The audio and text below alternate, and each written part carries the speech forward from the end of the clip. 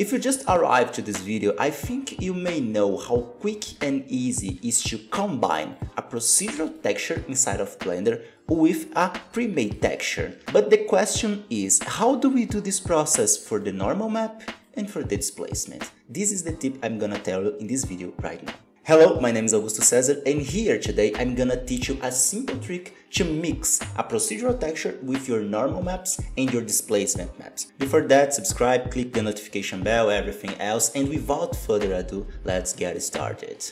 To combine a procedural texture with the normal map, we're gonna use a mixed RGB node. So, Shift A, Mix RGB, simple as that, and we're gonna put it in front of our normal map. But now we don't use multiply channels or things like that. We're just gonna go here, take our texture and plug it on the factor, because this is what we're gonna use to mix those two channels. Here is a little bit different, because when we click here to see the result in our mix RGB, you can see that things are getting a little bit messed up. This is because we are combining a black and white texture with something that is not a black and white. A normal map is composed of three values, R, G, and B. Red, green, and blue. But our original map is basically black and white, so the zero value for our normal map is not something black or white, it's something with those three values. And this is the key to combine normal maps with your procedural black and white stuff,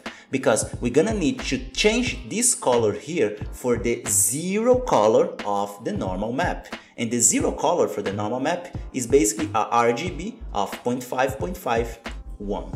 This is the zero color for our normal map. Now, when we press Ctrl-Shift-Click here in the normal map, you can see that some parts of the normal are disappearing and some parts are being preserved. And when we click on the principal shader, we would see that this is going a little bit weird, because now everything is inverted. So to invert that, just press Shift-A, search, invert, and then we are good to go. Now the parts with the normal map will be the dry parts, and the parts without normal map will be the wet part. And the final result will be something like that. We can increase the normal map as much as possible, and we will never touch the water part in this puddle. But now let's do the same for the displacement map. In this case here, you can see that I have a plane that is completely subdivided, and also my material is using the displacement only setup. This is to make sure that I will use real displacement with cycles. Also, it's good to change the feature set in the render settings to experimental and add a subdivision surface modifier with adaptive subdivision turned on. This will make your scene a little bit lighter. With everything done, press Shift-A and add a displacement stuff inside of Blender. Plug it to the output. Here we need to repeat the same process again. So we're gonna take the original displacement from our texture and plug it on the height. And then we're gonna do basically the same process that we did for the normal map, but now with the displacement, by pressing Shift-A, adding a mix RGB node, and plugging our procedural water puddle on the factor. So to make it work correctly, we need to make sure that this color here will be the center color. So for the normal map is 0.5, 0.5, and 1. Here is 0.5 everywhere, so things are fine and good to go. But here you can see that things are inverted as well, because we have a lot of displacement in the wet parts and a weird displacement on our dry parts. So same thing here, Shift-A, invert, and put it on the factor, in front of the factor actually. So now you can see that